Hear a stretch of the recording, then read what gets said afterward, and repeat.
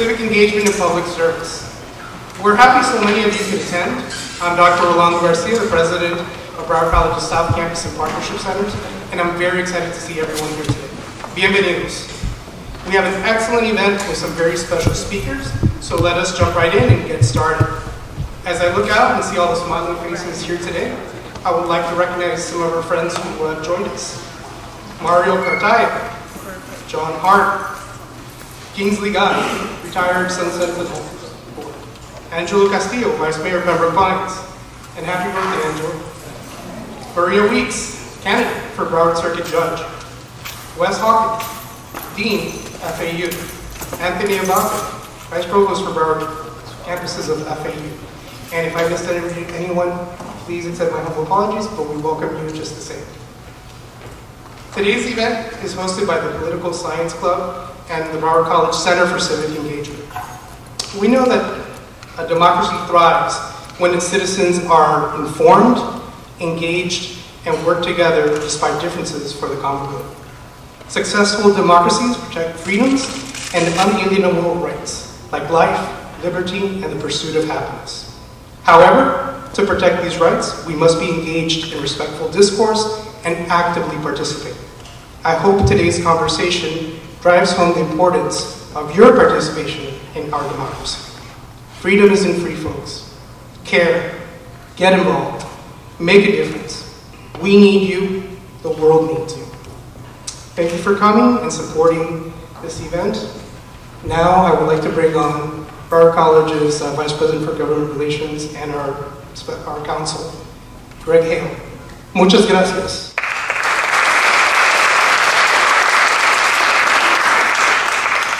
Thank you very much, Dr. Garcia. Dr. Garcia has been the president of this beautiful campus for the last few years, and has done an incredible job. The focus that he's provided for students has been really remarkable, and the opportunities that he continues to provide on this campus have been fantastic as well. So please give Dr. Garcia a round of applause. As he mentioned, I serve as the College's General Counsel and Vice President for Public Policy and Government Affairs, which involves me, of course, handling the legal work and government affairs, but frankly, one of the most valuable components of the work that I get to do is I get to meet extraordinary people in the community. Just by way of community engagement, getting to know others who frankly have an incredible passion for service, an incredible passion for our college and students. My minimal role here today is really an opportunity to shed light on one of those individuals. His name is John Hart. I don't know if any of you have ever heard the name or mentioned it, but whether you realize it or not, there are always people out there who are here to serve students whose names you will never know. You will have the benefit of hearing from John Hart because he's helped create an opportunity that we are going to have today. John Hart has been serving this community for decades. He has also been serving this college for decades and will continue to do so. He has served as the chair of our foundation board and has been instrumental in raising resources to support scholarships and programs for our students, yet you may have never heard of him. He's been a mayor in this community, and yet you may have never heard of him. He had a wonderful idea of creating the Center for Civic Engagement for Broward College, and yet you may have never heard of him. And now he is here today and has created this incredible opportunity to hear from one of Florida's most incredible statesmen, yet you may have never heard of him. John Hart has been an incredible friend and teammate of this college and one of the best folks for this college that you may have never heard of. And so with that, I introduce to you John Hart.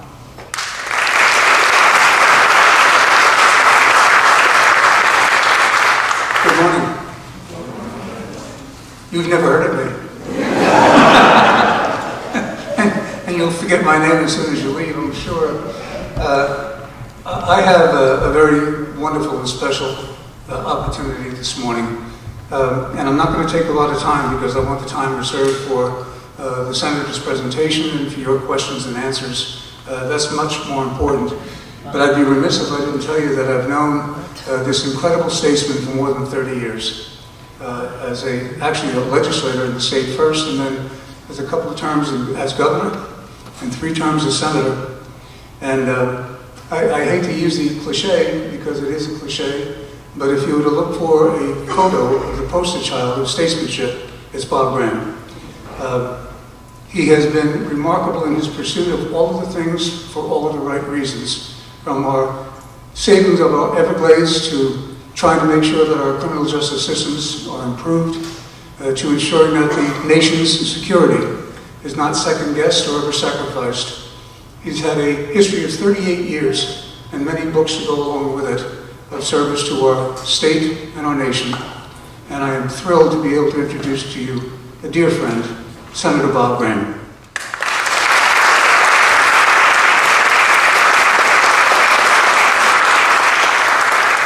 Good morning. John, thank you for those kind remarks. It has been a wonderful 30-year friendship that we have shared, and I hope that it will be one that will have many more years. I'm here today at the invitation of the Broward College South Campus to talk about where we are as citizens in the oldest and most distinguished democracy in the history of the world. The responsibility for the continuation of all of the privileges and freedoms that has given to us is now ours, and particularly yours, as your generation will be going through the process of preparing and then beginning to function as the dominant leadership citizens for America. This is a sad time. Just a week plus 1 day ago, a tragedy occurred not far from here, and I understand that there are a number of students who are in a dual enrollment program between Stone and Douglas and this South Campus, and in fact that one of those students is not with us today because of that tragedy. I'd like to ask if we could begin with a moment of condolence for those who have lost their lives, and a longer period of appreciation for those who have said enough is enough. I am not going to take it anymore, and have gotten actively involved in order to avoid yet another tragedy such as the one that we suffered on Valentine's Day of this year. So please join me in a moment of reflection, condolence, and hope for the future.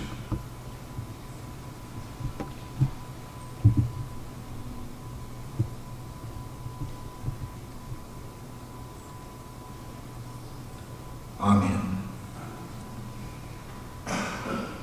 I hope that this is a beginning point of a longer-term relationship with Broward College, and specifically this South Campus. I have been fortunate to be involved in a program at the University of Florida, modestly called the Bob Graham Center for Public Service.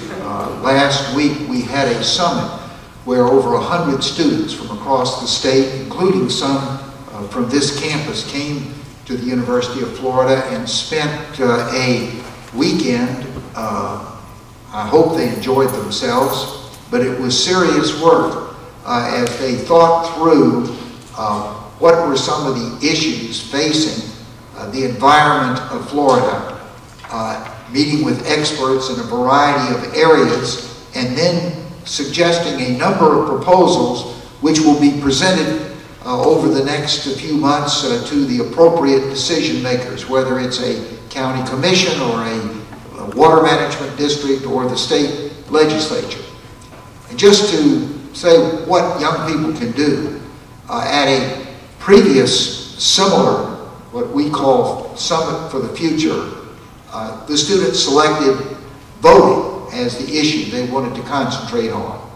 And one of the sub-issues under that was the fact that Florida made it difficult to both register to vote and, if you changed your address, which students do frequently, to make the necessary alterations in your voter information.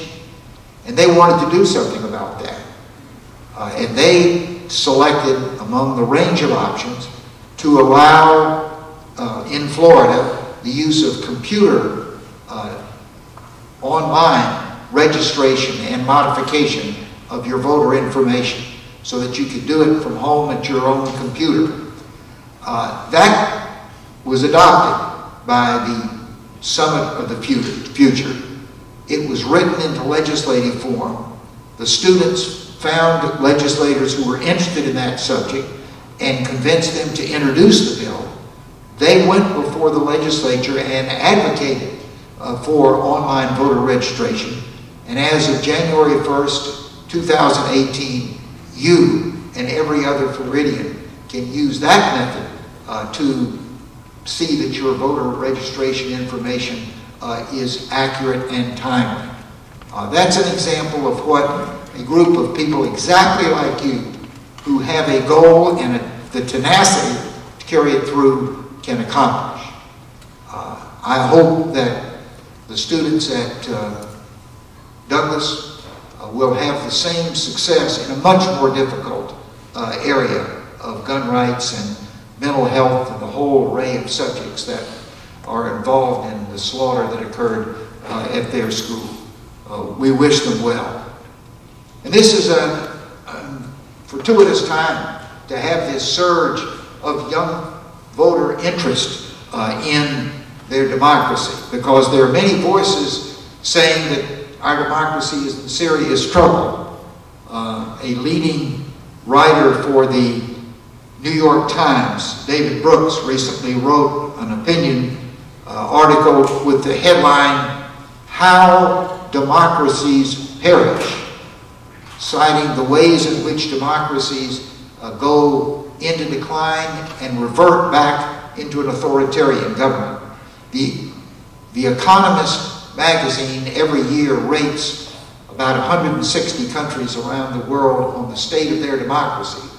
In every edition, up until this year, the United States was ranked in the first group of countries. We had the fullest democracy. We're now in group 2. We're in the second group, which they call, we're a near democracy. And the main factor in our demotion is the fact that citizens have lost such confidence in their political institutions. People don't think that the state legislature, the U.S. Congress, the president, the governor, officials are representing their interests. There has been a schism between the voters and their elected officials. Another article appeared in the New Yorker magazine in August of last year, and it had the scary headline of, "Is America Headed to a New Civil War?" A group of distinguished political scientists were assembled to talk about that question. And this occurred several weeks before the events at Charlottesville. And the consensus of the experts was by a 35% margin that there would be a civil war in the United States, not Lee versus Graham, but more like 1,000 Charlottesvilles occurring at the same time, and that it would occur within the next 30 years, in the period of your prime of adulthood. Another similar group of experts gathered at Yale to discuss the state of democracy, and the headline there is that 20 of America's top political scientists gathered to discuss our democracy. They are scared.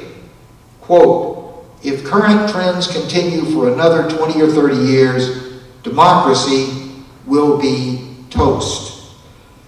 And then finally, from the Boston Globe, an article headlined, "A Toxic Election is Damaging the Seed Corn of Democracy, Young Voters."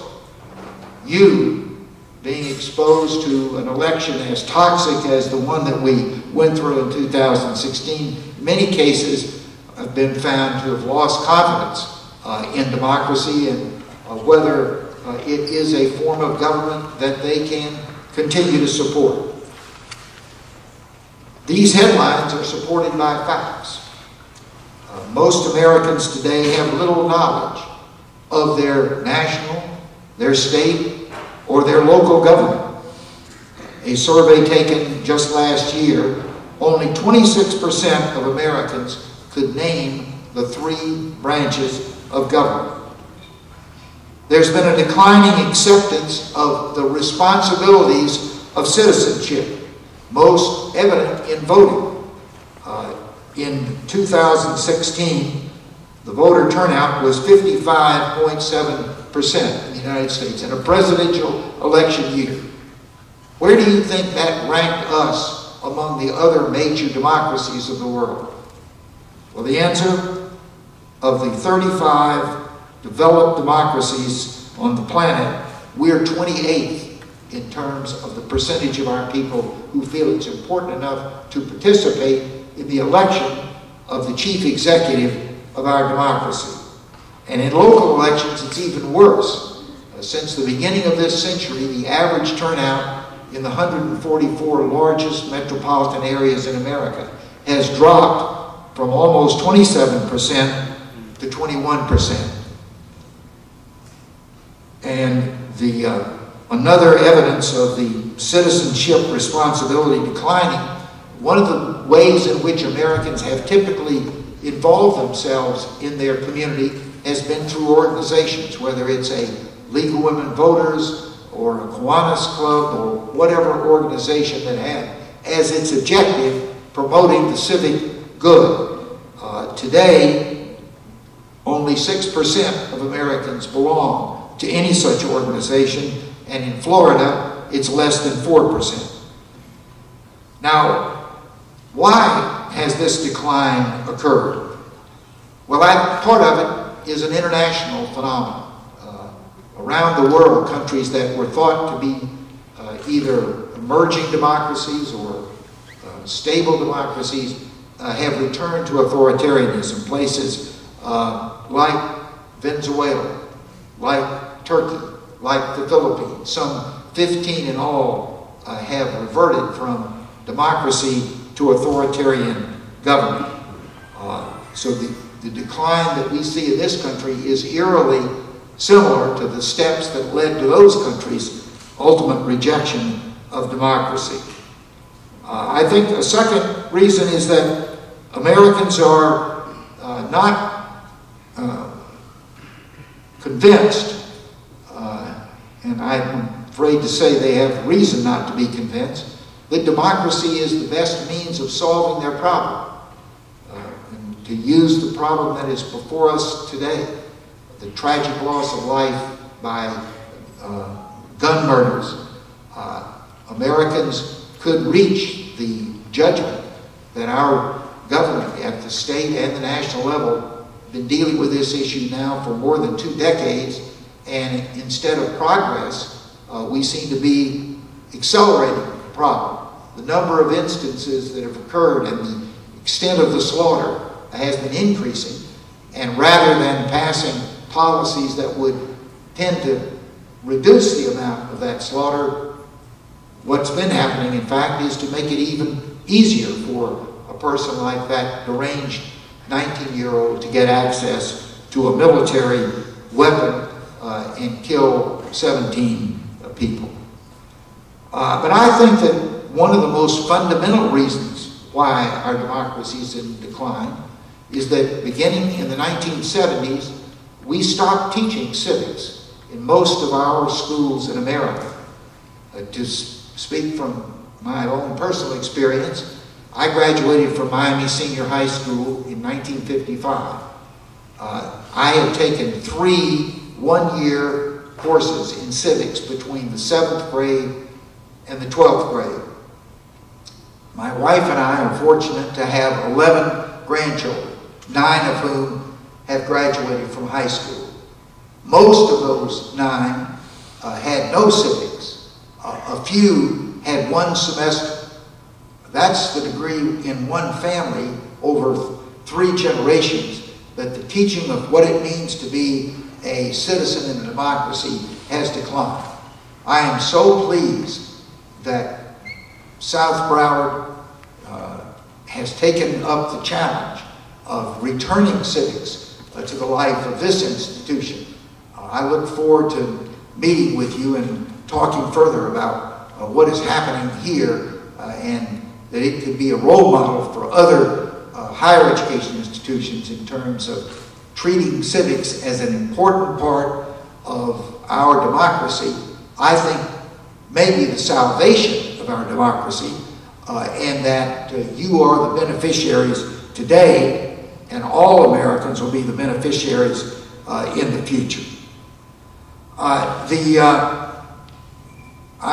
am not only a strong believer in returning civics, but returning a new form of civics. And I'll tell you a little personal trip that I took a number of years ago.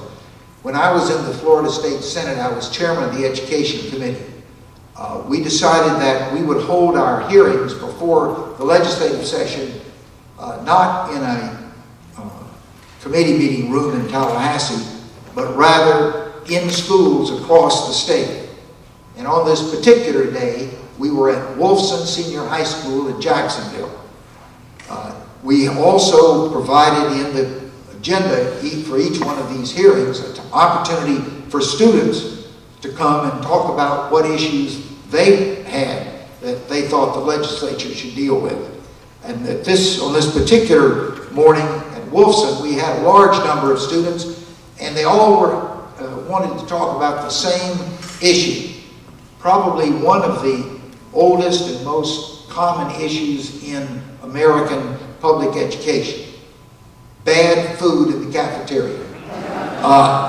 Now, I wasn't surprised that they were concerned because, frankly, although I had a great experience at Miami High, those stingeries, food wasn't very good in the cafeteria there either. What did surprise me was that they had come to the state senate to talk about the bad food.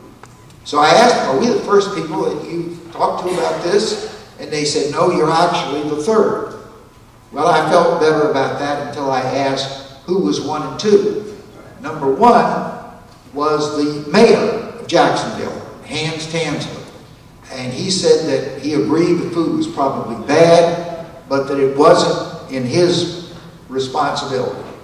So, disappointed, they go to number 2, Dale Carson, who was the sheriff of Duval County. And he said, again, the food's probably bad, but it's not criminal, so it wasn't his responsibility. So they ended up at the state legislature. A few weeks later, I was talking with a group of civics teachers in Miami, and I told the story about what had happened at Wolfson High School. And I said, there must be something wrong with the teaching of civics, that these students, many of whom were seniors and were about to graduate, were going to leave high school with the feeling that the mayor, the sheriff, or the state legislature was where you would go for cold pizza on Friday. And one of the teachers got up and said, Senator Graham, I'm mad as hell. I'm mad at you. I'm mad at you because you politicians are always telling teachers how to do their work better, and you don't know what you're talking about. And the only way to find out is to actually go in the classroom and see what it's like. Deal with indifferent students who didn't do their homework, with parents who won't show up for a parent-teacher conference, with an administration that's overly bureaucratic, and with all those laws that you pass that we've got to live with. So I said, sure, I'd be glad to do it. Now, I thought she had in mind a couple of hours on Tuesday afternoon. She called me back shortly thereafter with the true assignment. She said, you're to come to Carroll City Senior High School.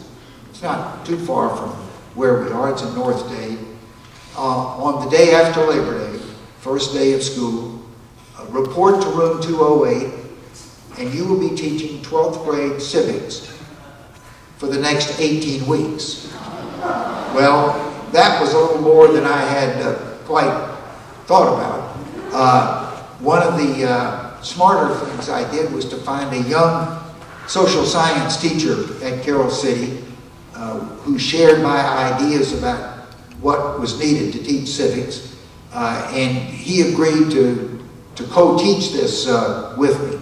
So we spent a good bit of the summer working on a curriculum, and the title of our course was, "What Does a Citizen Need to Know to Make Democracy Work for Them?" What does a citizen need to know to make democracy work for them? Well, I think those students who were up in Tallahassee yesterday, and I guess they're there today and coming back over the weekend, they have answered that question.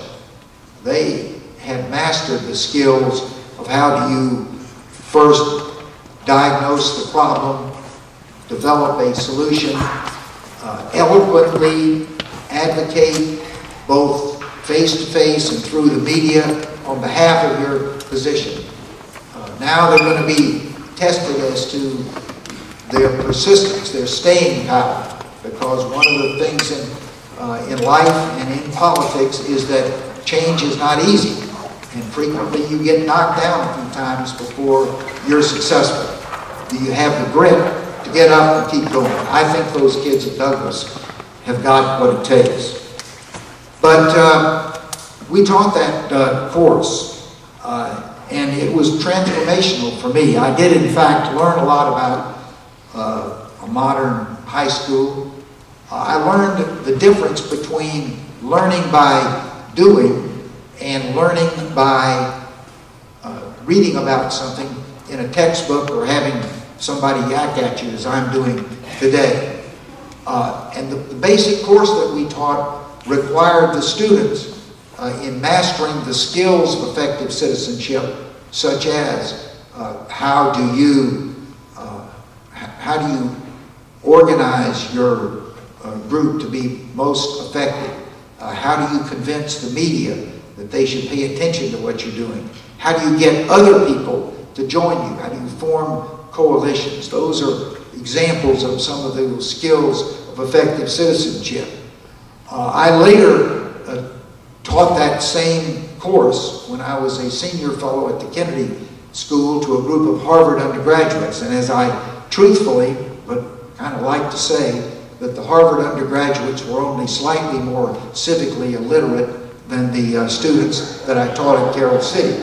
And after that experience, I was encouraged to write the curriculum of what does it take to make democracy respond in a book. And it's called America, the Owner's Manual. Each chapter is devoted to a different skill of citizenship. Each chapter starts with a case study where a person, much like you, people of all backgrounds, saw a problem or a missed opportunity and said, we are not just going to think about it, we're going to do something about it. And they use the skills of effective citizenship in order to accomplish a very important objective. I hope that as you proceed through your better understanding of what it means to be a citizen in a democracy, that you will learn the skills of effective citizenship and put them to practice. I think that civics is not theoretical. Civics is like playing the piano. You can't learn to play the piano, and I will testify I tried for 2 or 3 years when I was like 6 years old, 6, 7, 8, and described myself as a failure, gave it up. But you can't learn the piano without actually playing the piano. In my judgment, you cannot learn the skills of citizenship without actually doing the skills of citizenship. We're in a tumultuous time where I think as a society we're being challenged. Can we reverse this decline in democracy? Can we do it by not only preparing the generations that are older than you who did not have access to civics education, since it was not taught for such a long period, and particularly those of you who are still in your educating period, to be active, effective citizens who have learned by application the skills of being effective. I think that what is happening in Tallahassee this week is the most important thing for America, probably for this year. Youth are leading a demonstration, applying their learned skills and passions, and they are doing it in a way that is going to fundamentally change American democracy. Now the question is, will we listen to the kids? Thank you.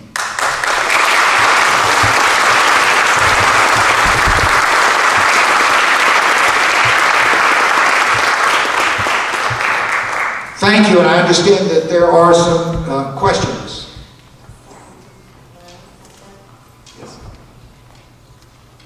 Did you want to do it? You even get to sit down and answer the question. Great, this beautiful facility. Good afternoon. My name is Victoria Broward. I'm a professor over at Central Campus. But I'd really like to thank Dr. Nieves, who is head of the Social Sciences Behavioral Department here at South Campus, Professor Hubert over here, and the Political Science Group of South Campus for hosting this incredible event. Let's give them applause. We'll be collecting the questions. If you want to go ahead and pass them down, PSG members will be collecting them and passing them forward to ask Senator Graham. So thank you and welcome, Senator Graham, again. We really appreciate your presence here, especially at this time. One thing is, I actually participated, our students did go up to the University of Florida when the CRC was meeting, and did walk away with some winning proposals, so that was a real exciting time. And I understand as well, Dr. Hawkins is here from FAU, along with John Hart, preparing civic engagement on that campus, on our campus. So young people, the opportunity is there for you to make a change. If you listen to people who have experience, what a great, great thing. And Senator Graham has written a book. He doesn't know I'm saying all this. It's called America, the Owner's Manual.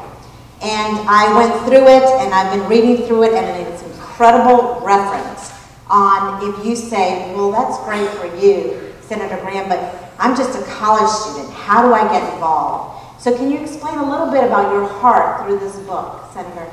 Well, let me do it through an example. Yes, sir. That course that I taught at Carroll City, we divided this class into groups of 3. I think that was done purposefully because one of the techniques of modern relationship is how effectively can you work in a small group. We asked the groups of 3 to select a problem or a missed opportunity with this understanding that 1/3 of their final grade was going to be based on what they were able to do about the problem. This is not writing a paper or giving a class talk. We were going to set where is the problem on the first day of the semester, 18 weeks later, where is it, and 1/3 of your grade will depend on how far the needle has moved. That caused the students to select topics that were local. And I think that's another important point. My granddaughter this week happens to be participating in a model United Nations. That's great. She'll learn something about the United Nations, about international relations. Frankly, I wish she were participating in a model school board or a model city council, because that's where decisions are going to be made that are much more likely to affect her life than at the United Nations. But that's just my prejudice. Well, one group of students selected as their problem to solve. Carroll City had a private water and sewer company. And there'd been it had a reputation of not providing very good water, that the water in Carroll City didn't taste as good as most water in South Florida does. So they wanted to find out if there was this just a myth, a rumor, or were there any facts to it? So the first thing that we did was ask the chemistry department at Carroll City if they would give these students a crash course in how do you collect samples of water in a manner that will be convincing to the ultimate decision maker that you have scientifically usable material. They received this training, and then they went out, collected dozens and dozens of little bottles of water from the appropriate number of sites over the appropriate period of time. And when they had fulfilled all of the requirements, they then asked the question, who are we going to give all these bottles to? Well, our government is complicated. We live in a federalist system where there's a national government, state government, a local government, and then a lot of special districts that have specific responsibilities. It's not easy to figure out who the decision maker is. Who do you think, anybody have a suggestion as to who you think, if we were in Broward County, who would you go to if you wanted to have the water that you consumed at your house tested to see if it was fit to drink? Well, the answer is it's the county health officer, who is a state-appointed official. So they took their bottles down to the county health officer, pushed them across the table, and he said, I'll run them through our analysis. And you know what? They found that the water was bad, and started sending directives to the utility to take corrective action. Well, when those students showed up at the end of 18 weeks, they got a very good grade for the 1/3. But that's the kind of thing that these are 17-year-old high school students who figured this out and made a significant impact on the day-to-day life of the people who live in Carroll City. That's the kind of thing that you not only can do, I'd say as a member of a democracy, you have a responsibility to do. Thank you very much. You know, at the end of the Constitutional Convention, the legend says that a little girl went up to Benjamin Franklin and asked, so what kind of government did you give us? And he said, a republic, if you can keep it. How can young people keep our republic? And that challenge that Benjamin Franklin gave to the young girl now well over 200 years ago still rings true. Each generation of American is asked the question, you live in a democracy, are you able to keep it and pass it on to future generations? And we've been close to losing it a few times over our long history, but each generation has stepped forward and in most cases not only preserved democracy, but enhanced democracy. As a generation which I don't think has done a very good job of handling our democracy, I don't want to go to the grave feeling that I was part of the group that was there when things collapsed. So I'm depending on you to keep it going for at least a few more years.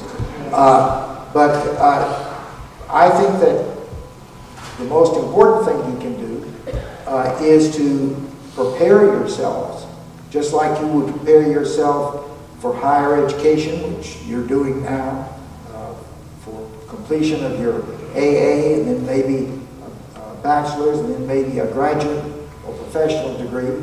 You're preparing yourself for a career. You should also be preparing yourself for citizenship. And among other things, that means learning about the community in which you live, learning the skills of effective citizenship, and putting that learning into practice. Don't say, well, I'm only 19 years old, nobody can expect me to change the water in Carroll City. Hell no, you can change the water in Carroll City, and all the other things that will make the community in which you live a better place. Excellent. Yes, so yeah, the subtitle of the book is You Can Fight City Hall and Win. And Mr. Vice Mayor, first, happy birthday, and I'm sorry that we took you on. Oh, yeah. Okay, next question says, what would you say to those that do not believe in a system that won't change? Well, change is, if you try not to change, then you are doomed to extinction.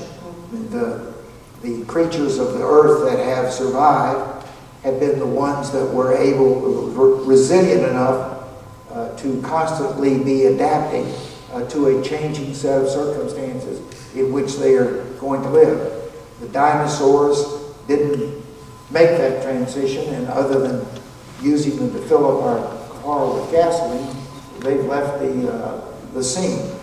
So change is a requirement, which means that you've got to be sensitive to the world in which you're living and realize its changes. As an example, I would assume most of you are probably in your late teens or early 20s. The change that's occurred since you were born, most dramatically in the forms of communication. When I went to the United States Senate in 1987, wasn't that long ago, each member of the Senate was given 3 computers that they could use. We had something like 60 employees in my office fighting to use the 3 computers. But it was still a question mark as to whether computers were just a fad or whether they were really going to amount to something. I'd say they amounted to something. Institutions, including the U.S. Senate, had to adapt to the fact that now everybody needs to have a computer in order to carry out their responsibilities.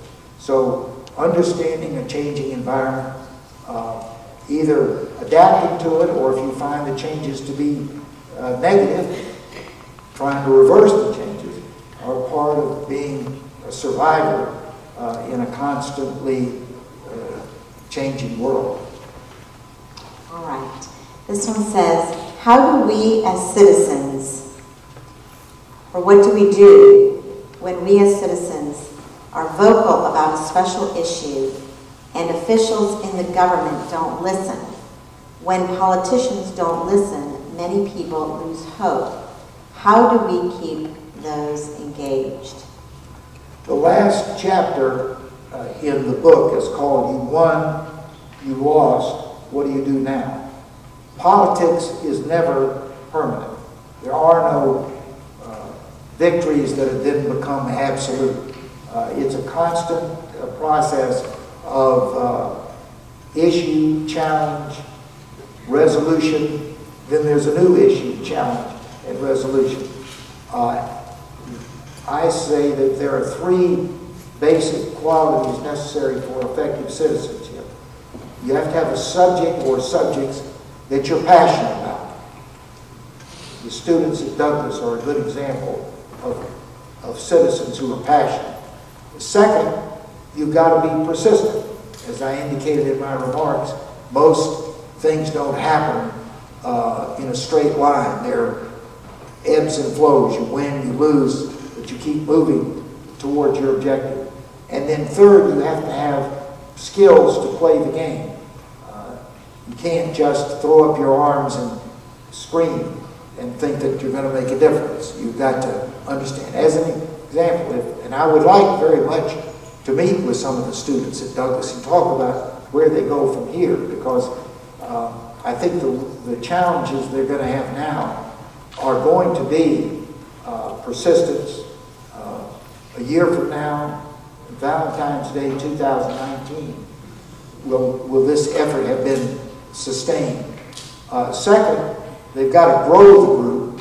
I would personally suggest they try to get as many other high schools in Florida to organize around this issue of their own safety and what is the state doing to avoid their high school being the next Douglas.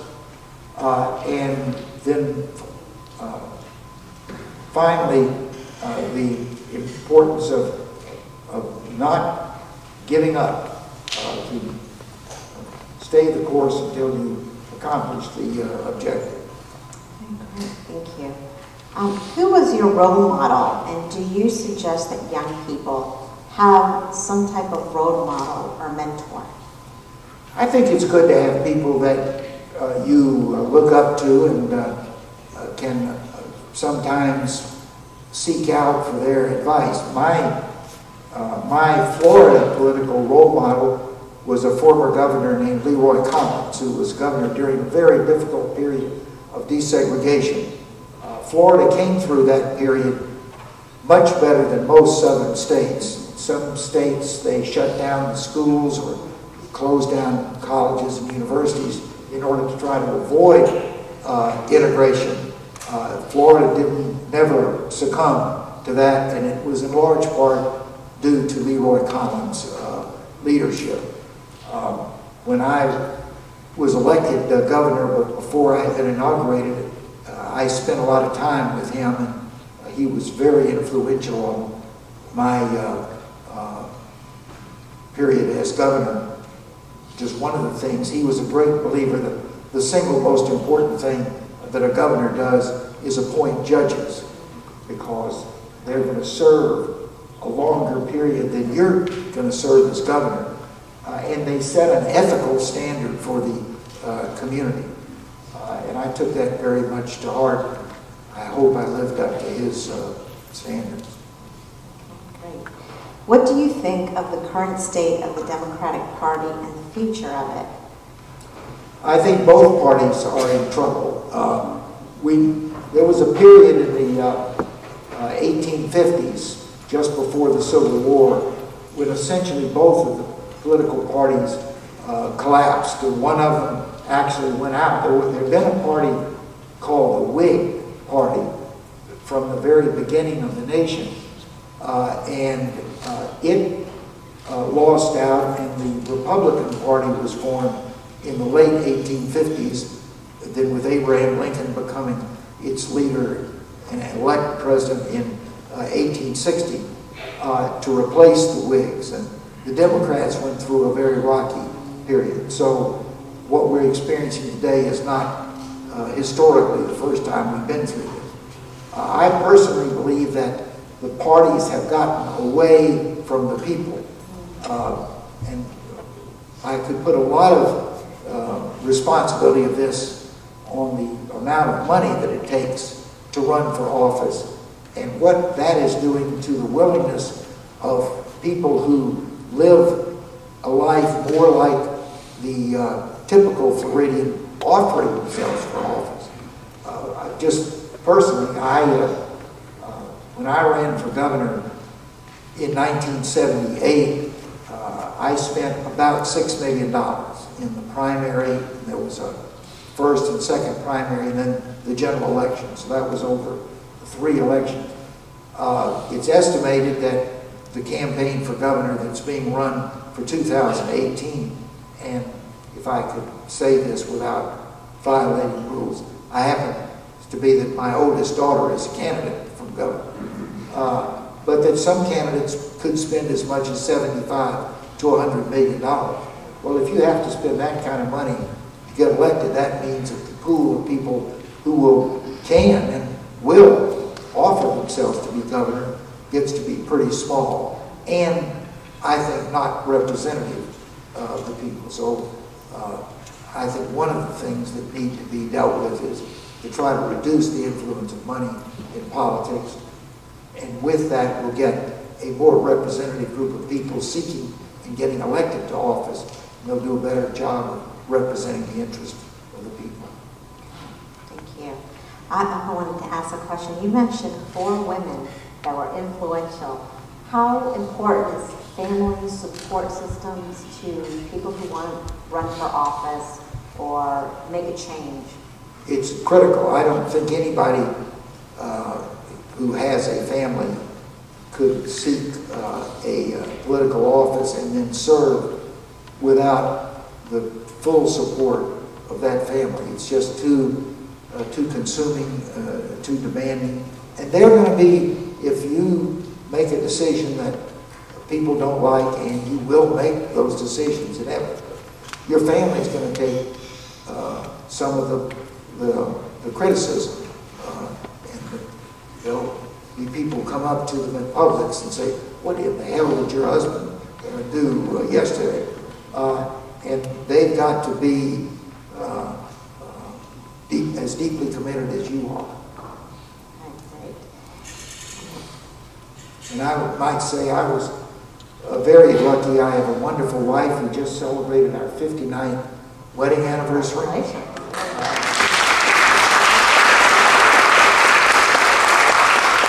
We have 4 daughters, and as I mentioned, 11 grandchildren. One of the things that we've done as a group is when my daughter was elected to Congress in 2014, on the week before the election, we all went to her congressional district and spent 7 days campaigning as a group for her. So if we ran into anybody who said, "Oh, I don't know, I haven't made up my mind," after those 11 grandchildren worked him over, he made up his mind. I was at University of Florida, and your beautiful wife gave me this gorgeous picture. She carries these around of your beautiful grandchildren and your children. So it seems that family is very important to you. What would you say to college students who want to seek office? For example, when you were going to hire somebody for your staff, let's say, and it could be press, or it could be media, or it could be issues. What are the main things, let's say 3 things that you were looking for to hire somebody? The 2 questions don't have quite the same answer. Let me first answer the question about a person thinking about running for office. My first recommendation is what you're doing, and that is getting a good education. And I would say try to get as broad an education as you can, because although you can't be an expert in everything, you need to have enough of an education that, for instance, if the issue that you're dealing with on Monday is an education issue, the issue on Tuesday is water quality, the issue on Wednesday is transportation, and on down the road. If you have a general education, that will equip you to be able to master a constantly changing set of issues, and then good judgment to try to reach a decision as to what's the most beneficial thing to do. The second thing that I would recommend is don't go into politics immediately after you leave college. I've known a lot of people whose career path was they were president of the student body at their college. 2 years after they graduated, they ran for the city council. 4 years later, they were elected mayor. 6 years later, they were elected to Congress. And now they're 40 years old, and they've been in the Congress for 12 years. And they've got to make a hard vote. And they know that if they know that the right vote is yes, but that it's going to be politically put them in danger, that they won't get reelected. And they also recognize that they don't know to do anything other than to do politics, because that's been their whole life. And that's when you get in a compromising situation where, almost for reasons of self-protection, you'll vote against what you think is the public interest in order to avoid making yourself vulnerable to defeat. So having that independence, and that independence is both economic, that you know that there's something you can do that will support you and your family at whatever level of lifestyle you want. But maybe even more difficult is something that meets your psychological needs. Why do baseball players stay around 2 or 3 years after they should have retired? Why do actors and actresses still keep seeking parts when they're well beyond the height of their career? It's the fact that you get addicted to the applause. You just can't feel you could live without having that constant reinforcement of your value. And the same thing happens to politicians. They overstay their length of service because they can't accept the idea that they won't be a celebrity anymore. So get something that will meet your psychic needs so you can say, I can give up this damn job of being in Congress and I'll be able to support myself and I'll be happy. Then you can be independent. Well, I really want to commend all your students from here from South Campus, and again, the staff that has put this together, our video and tech people back there working hard. Thank you, Senator Graham, for your time. Thank you for your excellent question. Mr. Hart now has some parting words. Yes, sir. Is this on? Can you hear me? Yes. Okay. So what we've been just privileged to witness is the intellect, the insight, the forthrightness of Senator Graham. One of the things that I would like you to take away, if you don't mind, is think very carefully about what the Senator just said. There's an old adage that if you find something you love to do, you'll never work another day in your life. Think about that for your civic involvement, okay? Thank you.